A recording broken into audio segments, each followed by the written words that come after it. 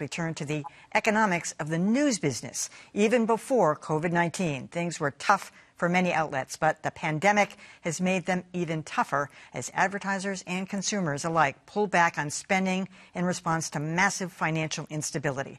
The bottom line, as Adam Riley tells us, a host of different outlets are taking drastic steps to stay afloat. Back in April, we talked to George Brennan, the editor of the Martha's Vineyard Times, about that paper's decision to stop its print run for at least a month. A lot of the small mom and pop shops on the island, the restaurants, the bars, the coffee shops, are all closed or just doing takeout. So they're the lifeblood of our newspaper.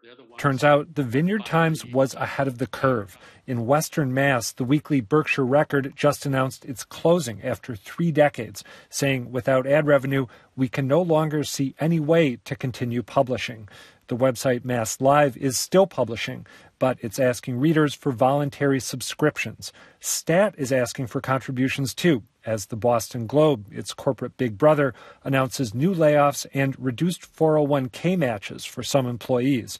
Nationally, the picture isn't much better. The sheer enormity of the story, I think, is larger than any story I've been involved in my career.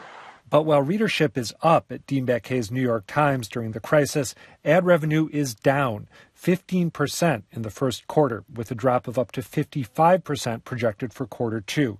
Meanwhile, BuzzFeed and Vox Media are cutting pay and furloughing employees for 3 months. The good news, back in Massachusetts, the Martha's Vineyard Times is back in print. We're by no means completely out of the woods, but this is a really positive sign. And maybe a sign of better things to come everywhere else. All right, now we're back with Callie Crossley and Jon Keller, along with Dan Kennedy of Northeastern University.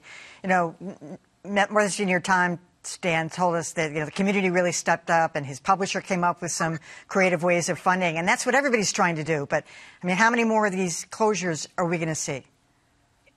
You know, we may end up seeing quite a few of them. The New York Times has reported that something like 36,000 people who work in local journalism have been laid off, furloughed, or had their pay cut. And at the moment, it doesn't really seem like we're going to see any end to this. Obviously, the big corporate chains are cutting because that's what they do. But a lot of the smaller independent publications, like the Martha's Vineyard Times, are also struggling because they're all dependent on ad revenues. And the economy's been decimated, and there's very little advertising going on. I have an appreciation for Mass Live just saying flat out, we have got to have support, because there is some of the best reporting I have seen on the local level, on the national level, at any point in my career. And I know that people are appreciating it because readership is up, as was said in the piece. Listenership, viewership is up. We also have just had that disconnect for a while to let people know this stuff is not free. It costs something. And if you are enjoying it, if you know that you depend on it, as we know that people are doing now, you got to help pay for it. And maybe if there's a silver lining that comes out of all of this, it will be that there will be a greater appreciation for the journalism work that's being done so well, I think, during this period of time. Yeah, you know, I hate to say it, but I think it might be a pipe dream to expect readers to step up and fill the ever-growing vacuum here. Not that many haven't or don't want to, but I just don't think it's going to be enough. This is a nightmare. What happened to big newspapers when Craigslist came in and took all their classified revenue is just turns out to be a freight train that has no brakes on it.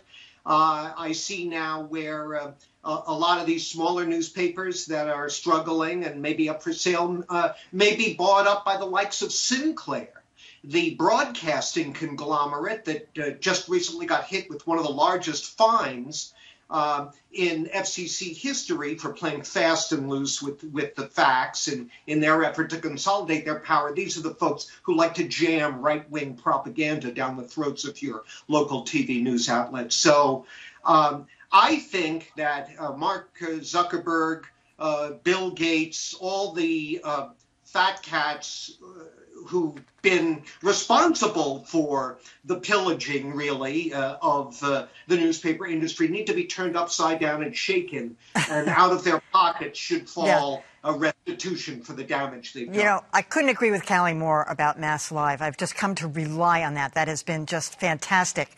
And if more people, though, if they can get more eyeballs, and some of these other places get more eyeballs, Dan, don't you think there's some other creative revenue sources that they could tap into that might even play off of COVID and coronavirus? Well, to pick up on what Jon was saying, you know, Google and Facebook have been making some voluntary payments to news organizations to try to keep them going. But there's talk that they may be compelled to pay a lot more, given their dependence on news that they're currently making use of for free. So that might be a bit of if that goes anywhere, that could be helpful. Okay. We're also seeing some moves toward nonprofit ownership. The staff at the Baltimore Sun is trying to get their corporate owner to sell to a nonprofit. Nonprofit doesn't solve all the problems, but it's a help. Okay.